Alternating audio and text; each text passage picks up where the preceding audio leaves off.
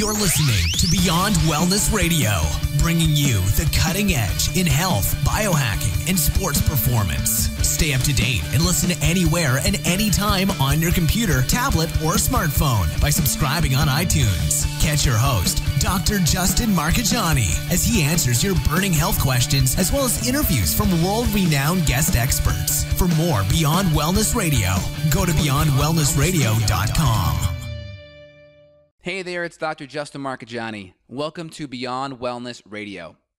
Feel free and head over to beyondwellnessradio.com where you can access our full podcast transcriptions. While you're there, you can also sign up for our thyroid and female hormone video series. This series goes into the root cause of why your hormones are out of balance. While you're there, you can also schedule a functional medicine consult with Dr. Justin, myself, where we'll dig deeper into the root cause of your health challenges. Feel free and think of sharing this podcast with at least one person. This podcast grows by people sharing it. Sharing is caring. If you can think of one person that can benefit from this information, please feel free and share it. If you're enjoying the podcast, make sure you subscribe on iTunes.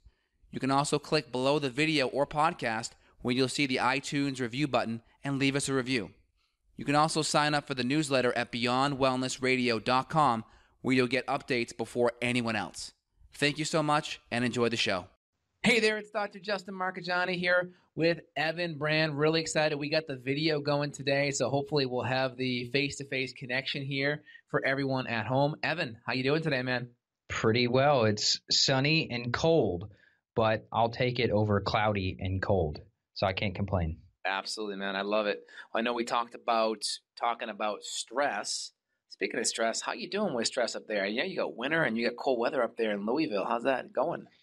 I mean, it's not too bad, to be honest. I love living here in Kentucky so much that I turn a blind eye. I think I put my rose-colored glasses on despite the winter. I think it was like mid 20 degrees Fahrenheit, so cold, but I put together a weight bench in the garage yesterday, so I'm going to be getting some outdoor primal exercise. I joked with my wife. I was like, babe, there's nowhere to put the weight bench. Let me put it in our daughter's room. And she's like, no. And she said our primal ancestors wouldn't have needed to work out indoors. And I was like, fine, I'll put it outside. So I'm going to be getting some what I guess we'll call it cold exposure training and lifting weights at the same time. I love it. That's excellent. I can picture your wife using that excuse to send you to the store to run errands. Well, normally in the hunter-gatherer society, the husband would be out for weeks trying to get food for his family. You should go to the store for at least the next hour or two for us. I can totally picture that. That's smart. I love it. Yeah. Very cool. Well, yeah, here in Austin, it's great weather. It's 50, 60 degrees on the colder side. It gets a little warmer up on the weekends. But we talked about stress here pre-show. One of the big things that I've been doing, and I know you've done podcasts on this in the past, I think you were on Bulletproof Radio talking about this, is forest bathing.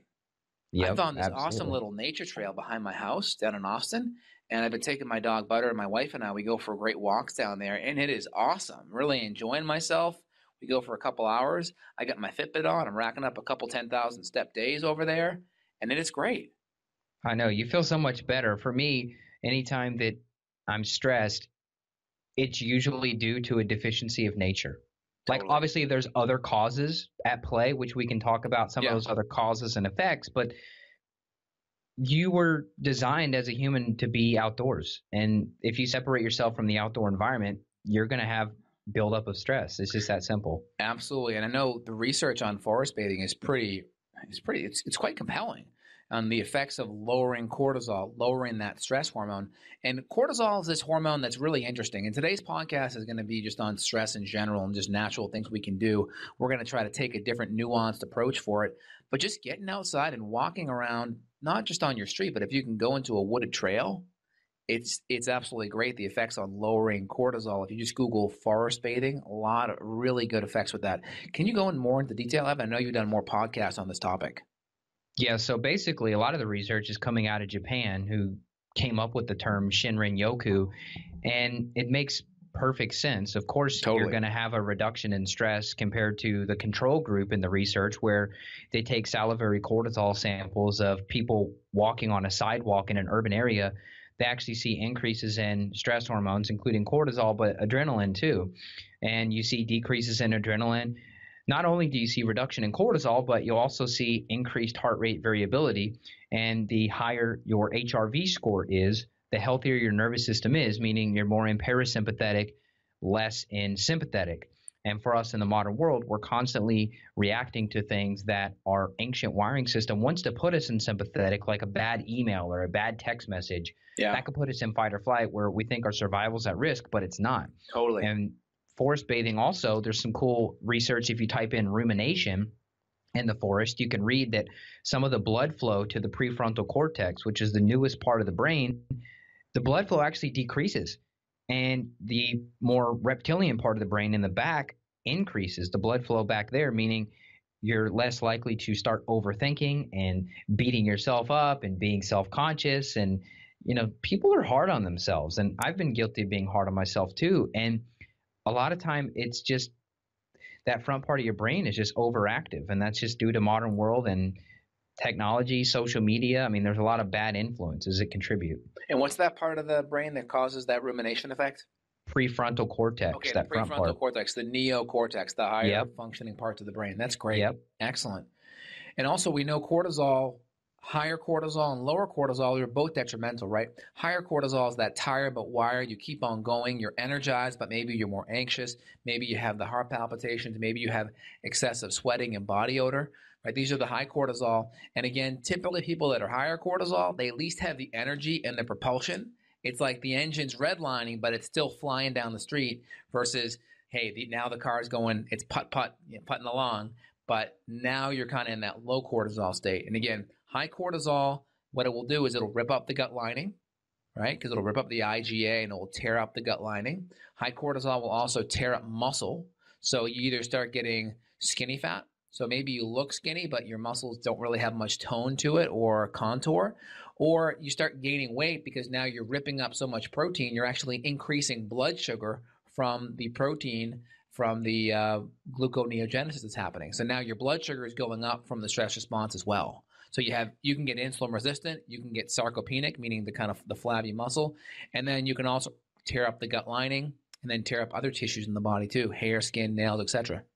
I'm glad you brought up the IgA because I've been looking a lot, and I'm sure you have been too, on the GI map at the bottom, seeing how the link between people with adrenal issues, they're going to have low IgA levels, but they're also going to have more infections too.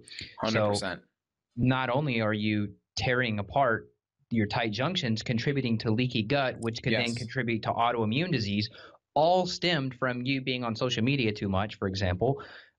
You can also contribute to yeast overgrowth, bacterial overgrowth, SIBO infections, because now your bulletproof vest, which is your IgA, your first line of defense, that's now reduced. And I had a guy last week, he's in his mid-20s. His IgA level was one of the lowest I've seen, like maybe 200. And the scale is, 500 to 2,000, at least on the GI map that you and I use. And yet I'll see a 75-year-old woman who you would suspect would have lower IgA just due to stress and aging, and her IgA could be perfect. It could be 700-800. So just because you're young and overall you hit the gym and you wear cool yoga pants and all of that, that doesn't mean your IgA levels. Yeah, it doesn't mean that you're any healthier. No, I totally get it, man. And here's the thing too, right? Is you can be making all these great changes to your diet and to your lifestyle and how you perceive stress. Let me just take a side note here. I'm going to digress for a second. But Dr. Robert Sapolsky, the PhD stress researcher out of Stanford, wrote a book, I think in the mid to late 90s, called Why Zebras Don't Get Ulcers. And his basic philosophy was that a zebra, right, when chased by a lion, they have to run, and they basically either live or they die. That's pretty much it.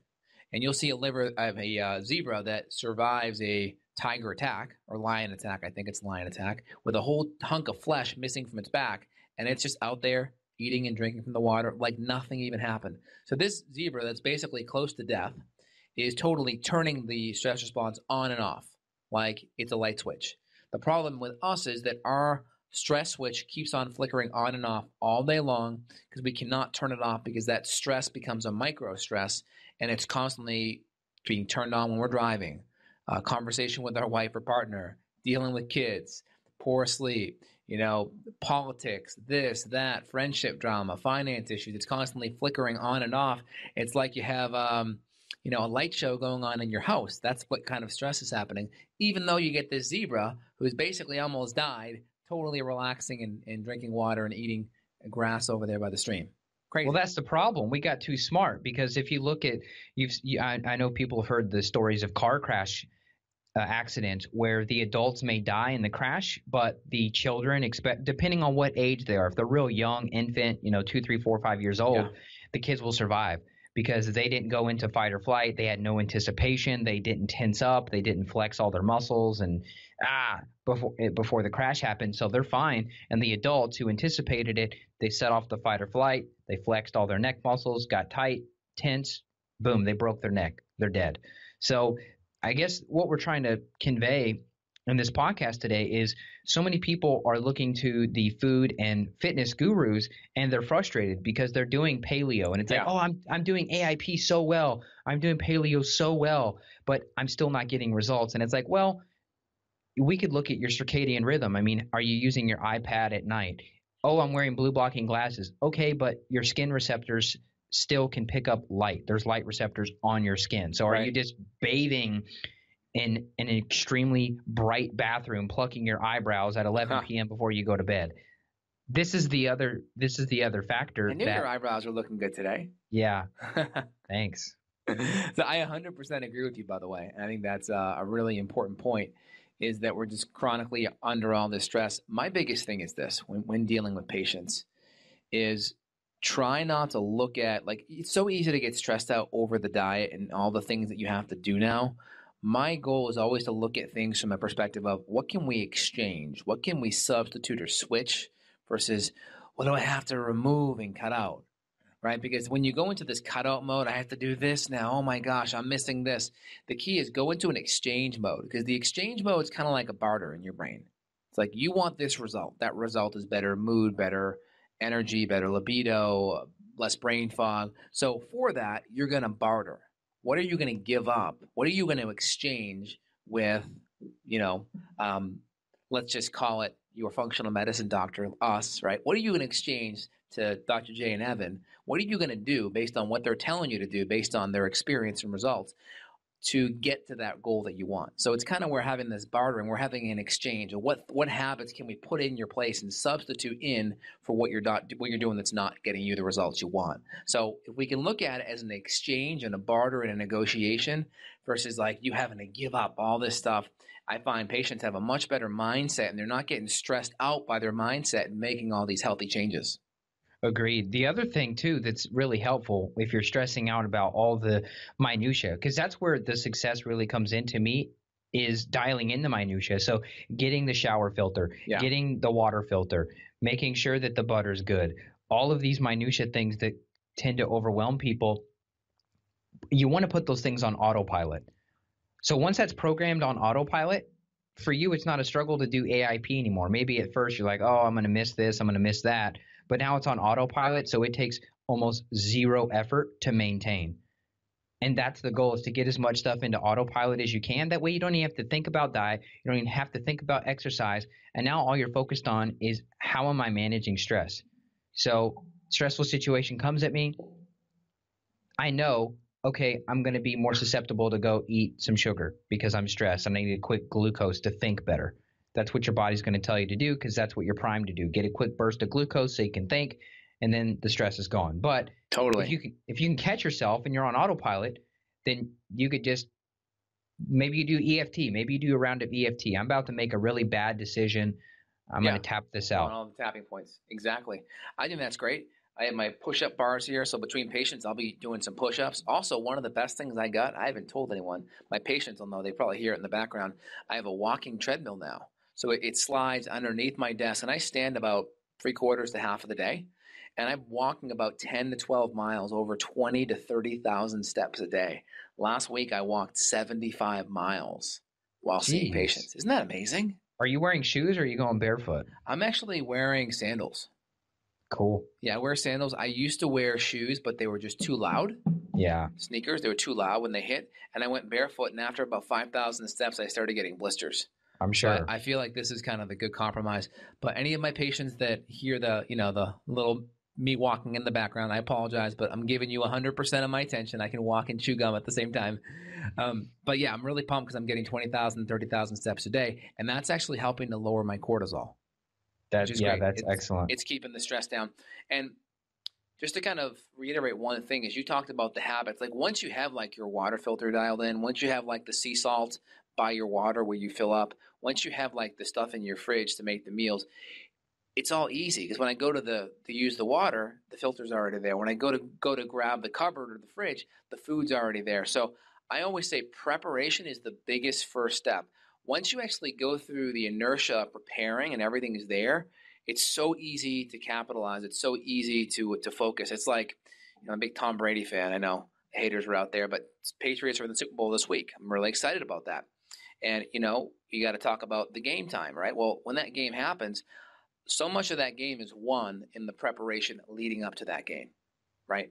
So much of the preparation in our health is won leading up to us making the decisions every day. If we can get ourselves prepared, if we can batch cook, if we can have the water and the minerals in the right place, if we can have our supplements in a really easy setup place, if we can have a good routine where our gym time is scheduled or we have a little setup at home to work out like you do outside, that's going to let us be successful, but it's going to lower that stress because it's going to put these tasks in the random access memory, the RAM, versus having to start it up from the hard drive, so to speak.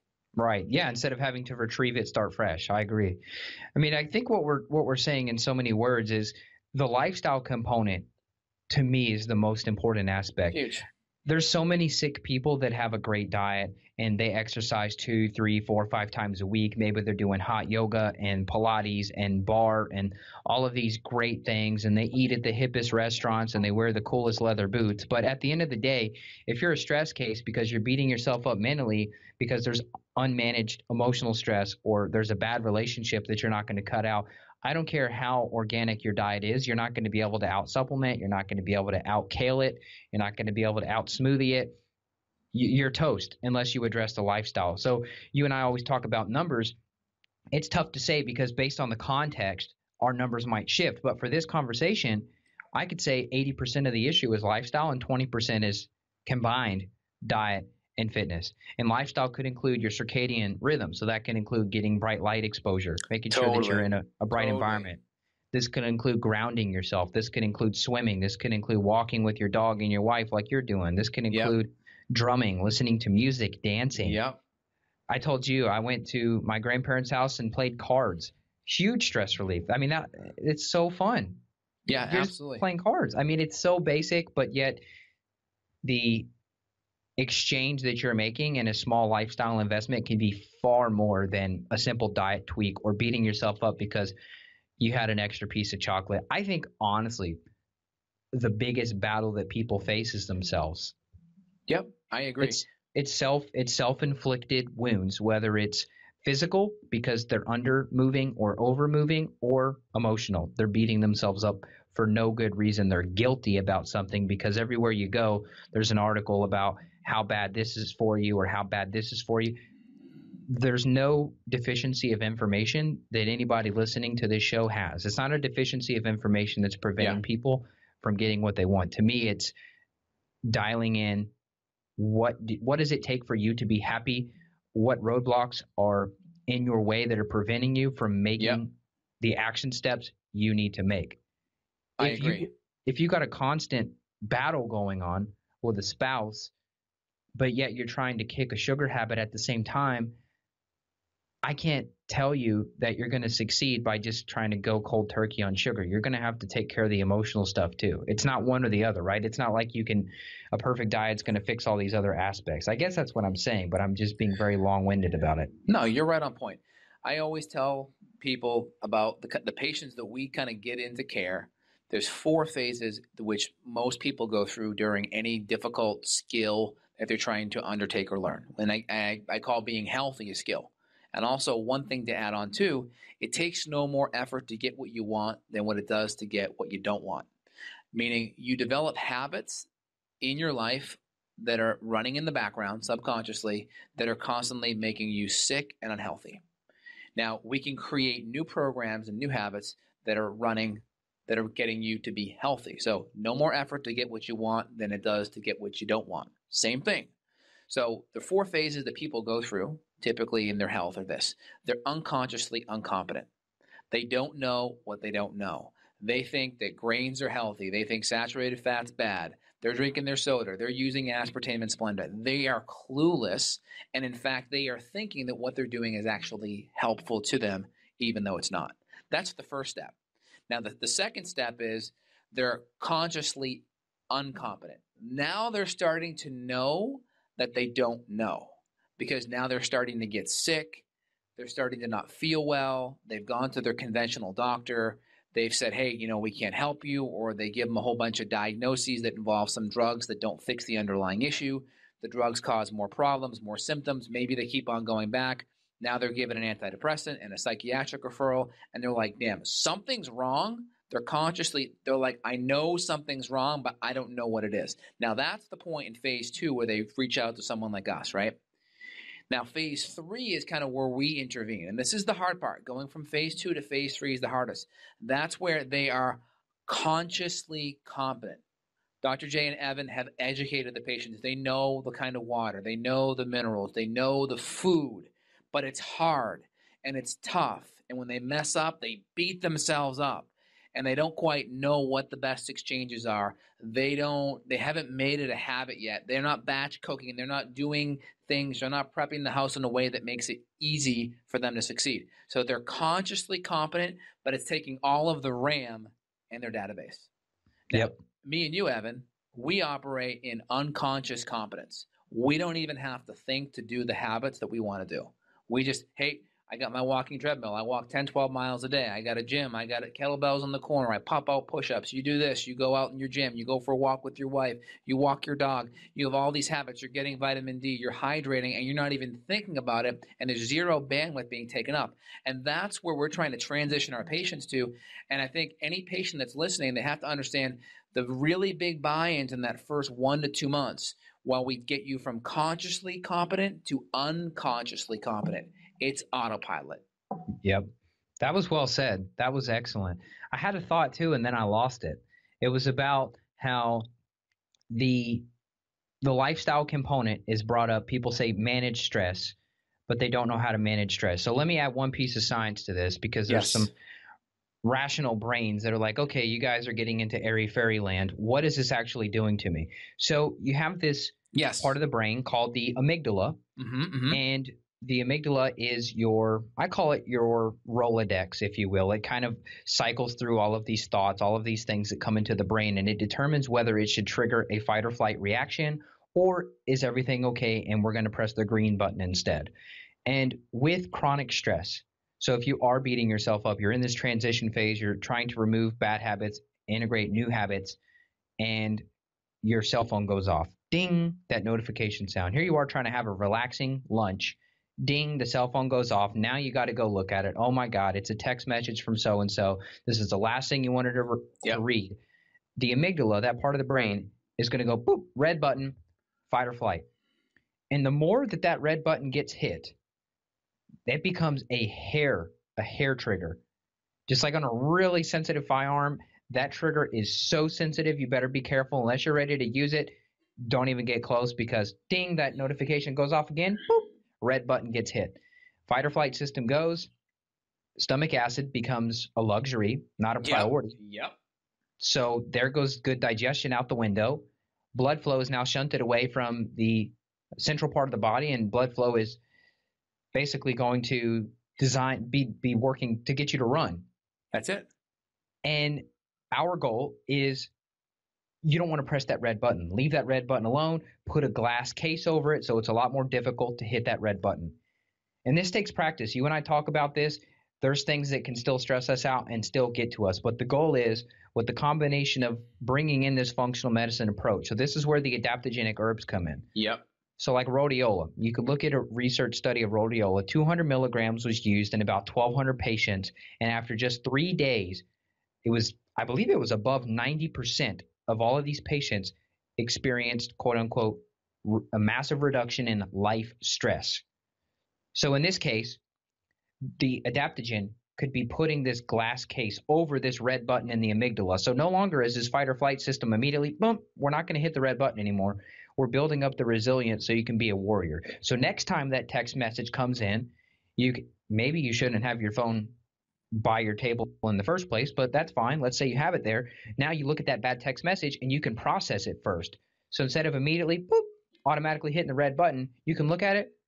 Okay, not a big deal. I'll take care of this. I'm going to finish my meal first because I know Justin told me that if I skip meals, my blood sugar is going to crash because I have adrenal stress right now. And if I skip a meal, I'm going to have anxiety. And I'm trying to get off the Xanax that the doctor prescribed because I don't want to be on it anymore. And I want to get rid of this anxiety. So what I'm going to do is I'm going to put this phone aside. I'm not going to hit the red button. I'm going to put the phone aside, finish chewing my meal, taking my enzymes. I'm going to press the green button. Everything's okay. There is not a situation that I need to fight or flee from right now. Yep. And let's get back to life. And the more that you can hit the green button with the amygdala and the less you can hit the red button overall, the better you're going to be, because you are not designed to be in fight or flight 99% of the time like we are in the modern world. 110%. I love it. So let's just kind of recap. We talked about stress, how it affects your gut lining, how it burns through neurotransmitters. That's why the more stressed you are, you burn through dopamine, you burn through serotonin, you start getting depressed, you start getting OCD, you start getting ADHD. So all these different things happen. It starts burning up the brain tissue. It affects the area called the amygdala in the brain, which is right around the hypothalamic area, and that affects memory. The hippocampi too. We didn't even talk on the hippocampi. So you can look at with MRIs, the hippocampi, you have one on each side, it gets marinated in cortisol, and it begins to make these memory centers look like Swiss cheese. So people, as they get older, it's happening younger and younger, but people joke about being forgetful. That's not funny. That's a sign that something's going on. So, yeah, there's tissue destruction. There's the leaky gut aspect. Keep rolling. Yeah, 100%. So you're ripping up the hippocampus, which that affects memory and learning. So if you have any job, like let's say me and you, Evan, where we're having to problem solve and think all day long, you're an attorney, you're a doctor, you're a nurse, you're a teacher, you're a mom having to deal with your kids, you're homeschooling, you're dealing with activities, you're multitasking, people are calling, you need that higher brain function to perform at the higher end. I mean, I have so many patients that are reaching out to me. They're like, I'm a shadow of my former self. Yep. Right? They have that's that inner kind of feeling like that you're just not quite where they used to be. They've aged 20 years in the last year or two, right? So we're trying to develop all these tactics to help. So number one, the diet's in place, the paleo template, autoimmune template, whatever works for you in that realm. Number two, get some habits that you can do with your family that will help decrease stress. I like the forest bathing, whether it's just walking outside or doing a little nature hike, love it. Number three, do push-ups or some air squats or get a desk treadmill that you can walk at while you're at work or in between whatever you're doing. Just get a little bit of movement in. One of the biggest things that CEOs do is they exercise to not work with their body, but to help their brain, because they feel exercise helps with their brain and their ability to function and deal with work stress. So the exercise piece is not necessarily an aesthetic thing or a physical thing. It's actually more of a mental, emotional thing. Number four, make sure you have the lifestyle habits of clean water, good sleep habits and hygienes, and your fridge is stocked with really good food. And then once you have all that piece left, then we can talk about supplements. Then we can add magnesium for stress. We can add valerian or L-theanine. We can add our adaptogens, our rhodiola, our ginseng, our ashwagandha, our eleuthero, our maca for female hormones, or chaste. We can add extra B vitamins. We can add even adrenal glandular and support. We want to define that more based on an adrenal test. And then the next piece is where we dig more into the functional medicine with the gut and the detox and other specific, more nuanced nutritional deficiencies. Anything you wanted to add to that, Evan? Well, I love how you've laid out 1, 2, 3, 4, 5 like that, because the gut infections, although massively important, that's so much later down the road. You put so many other foundations in place first. And a lot of people, they'll come straight from, we'll just call it conventional, and they want to go straight to detox. Or, hey, I took this detox tea or this detox paleo shake, or I went straight into some gut protocol. If all that other stuff's not addressed, yes, it's very important to remove candida. This candida problem definitely is impairing brain fog. If you look back at if you look back at my organic acid test from a few years ago, I had candida problems, and it perfectly explained why I was mixing up my words. I was putting words in different order, and I had to address that to get the brain better. However, if I just slept better, I noticed 20, 30, 40, 50% improvement in brain function there. So yes, it may be candida. Yes, it may be the infection. Yes, it may be the mitochondrial function problems that we're going to have to fix. But it also could be that you're staying up until 2 a.m. and then you're getting up at 6 or 7. And you say, well, I can just function better on 5 hours of sleep. Well, you're probably just running on adrenaline, which will give you that temporary heightened sense of cognitive function. But that's because your body thinks that you're running from a bear, because why else would you be light sleeping, tossing and turning all night? There must be a bear around. We're going to have to run from that in the morning. So yeah, you're going to get that burst, but in the long run, your brain function is going to be sacrificed and your memory is going to be sacrificed. Your sex drive is a luxury. So why ovulate? Women can lose their period. Men, totally. Why have a sex drive for men? If you're running from a bear, do that tomorrow. We gotta live. Exactly. Yeah, 100%. And one of the things, I'm going to put it out there so everyone can hold me accountable as well, but the biggest thing I find too for myself and a lot of people I talk to is mobile devices, iPads, phones, Facebook stuff late at night. It's not good. Yeah. I mean, I think I like to go on Netflix or Amazon Prime or Hulu, and I like to wind down, find a nice show that'll kind of entertain me. I can laugh, I can enjoy. But I'm finding, and my wife's doing it too, is pulling up the iPad or the phone, checking this, checking that, checking my email, checking a text, checking Facebook, oh, this thread. And it's like my brain's just constantly go, go, go, go, go. The thing I'm trying to do now is I'm putting my phone in airplane mode. I'm hitting the little moon on my iPhone so no notifications come up. And I'm putting my phone in my room already plugged in, ready to go so I can go to sleep.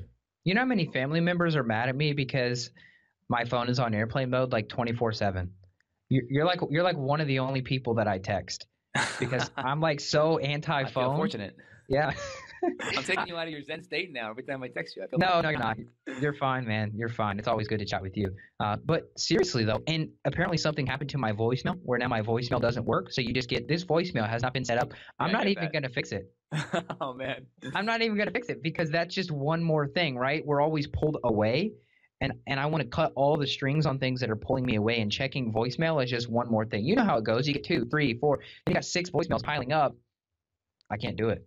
I totally agree. And the big thing I'm challenging you and everyone else out there is, hey, have your cutoff for your phone, right? Whether it's 8 or 9 or 9:30, have that cutoff, put it in airplane mode, hit the moon or whatever that equivalent is on the Android. What's the equivalent on the Android for 0 notifications? I think it's a do not disturb mode, something like that. Perfect. Do not disturb mode, moon mode, sleep mode, and then put your phone away. Put it in your bedroom, wherever that charging place it belongs for the rest of the night. And then be present with your wife or your partner or your child or whatever that nighttime time is that you guys do special, whatever that routine is, be fully present with that. That's the thing that I'm trying to do. Also, I'm going to be on, I think a staycation next week, and I think I'm going to uninstall Facebook for the week. Ooh, I'm proud of you. Well, So one other thing for me that's been massive is completely getting rid of Wi-Fi in the house. I've completely disabled it. And so now I'm hardwired. And so for me to use my phone, you may think it's funny, but I have an Ethernet cord that plugs into an Ethernet to USB-C adapter for my Google phone. Dude. And so, Really? So listen. So this is how much work it takes me to get on my phone to use social media. I have to disconnect the adapter from my computer, unplug the adapter, plug up the new adapter, Ethernet to USB-C, then run with the Ethernet cable to wherever I'm going to go use the phone, plug it up to the phone, and then use the internet access. So for me, putting that many barriers in place, my phone is completely hands off. If I'm not on calls, my phone does not exist to me. And that has been so massive for my productivity because you get in these social media loops. Well, you got to check this, you got to reply on this, you got to upload new data to this, you got to post an article here, you got to put the podcast there. It's too much. So now I'm actually a guy from The Minimalist. I'm not sure. Did I chat with him? Was it an email? Something with a conversation of a minimalist guy. It was Josh.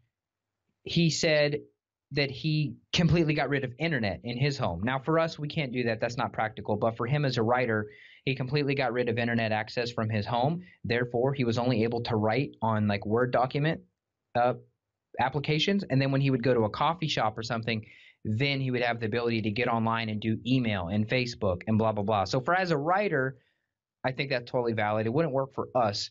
But like I said, I've still, for many, many, many reasons, disabled the Wi-Fi completely. And it's enabled me to, I have to be grounded in a set location before I'm going to use the internet, as opposed to me just mindlessly walking around the house, checking this, checking that on my phone. Yeah, no, I agree. I think we're hitting it in two different ways. I just try to put it in airplane mode and sleep mode. And then also the big thing is, you should have took this first, but I do a Christmas tree timer plugged into my router and modem. And the Christmas tree timer, that Wi-Fi and Wi-Fi is gone at 11 p.m. I had that. Every day. I had a power strip and a timer. I would if we were not home, then I would use the timer. I would just because the fish tank was on the timer too. But when we were home, I would just I would turn off the power strip. But for me, there's a lot of cool data coming out from Deborah Davis and some of these other EMF Wi-Fi experts that are showing like the different spectrums and babies and all of that, and showing that nature basically drops off around the 2000 millihertz range. And that's exactly where 2.4 gigahertz and 5 gigahertz router, that's where they pick up. So basically you have this natural non-existent field in these spectrums. Yep. And that's where Wi-Fi plugs in. So for me, I don't want to touch that spectrum, especially with the baby around. I feel much better. To me, we don't have to prove it's dangerous. For me, we can't prove that it's safe. So for me, it's not a huge deal to just do the hardwired internet thing. And I chatted with Ben Greenfield too, and apparently he did that. He in previous conversations, he told me he was just turning Wi-Fi off at night. And last time I spoke with him, he said, nope, I'm doing completely hardwired. So I'm not the only one going so old school. I don't have dial-up. Yeah, I think it's good. But I think if you're not ready to go to that full length, which I'm not, because the TVs that I use, I have no cable TV. So my TV is all internet based, and I don't have router. I don't have access to plug in up there. So we keep it going just for the TVs at least. But if not, you can always put your router on a Christmas tree timer, and there's even ones that will be like, you can change the hours. So Saturday will go longer or Sunday longer in case you're up later on the weekends, and you can adjust it. But I try to make it so that router is off for about 8 hours a night. So that way I can at least sleep without any Wi-Fi nearby. Agreed. Yeah, I think that's, at the end of the day, the sleep time is most important. Yep. Some people go as far as turning the breaker off in the room. I've not done that yet. Maybe when I get a new place where I have inconvenient. Yeah. You can put a kill switch on the wall, but we'll save that conversation for another day. Oh, that's cool. I like that. Awesome. We'll have a part 2 coming up soon. Okay. Awesome, Evan. Hey, man, great chat. I think we're on video, dude. So this could be a really good one. If we get this whole podcast issue fixed, we get the video going, man. Yeah, so go check out Justin's YouTube channel. Type in Justin Health. You'll see the videos. You've got, 20,000 plus subscribers there that are checking out your content. Yeah, over 25,000. Really fun. Plus, you get to see our ugly mugs here, too. Yeah, don't say that. Of course. All tongue-in-cheek, man. All right, brother. Good chatting with you. You have an awesome day. We'll talk soon. Take care. All right, bye. Bye. Subscribers there that are checking out your content. Yeah, over 25,000. Really fun. Plus, you get to see our ugly mugs here, too. Yeah, don't say that. Of course. All tongue-in-cheek, man. All right, brother. Good chatting with you. You have an awesome day. We'll talk soon. Take care. All right, bye. Bye. Got a question for Dr. J? Go to BeyondWellnessRadio.com and click the questions button. Then tune in to hear the answer.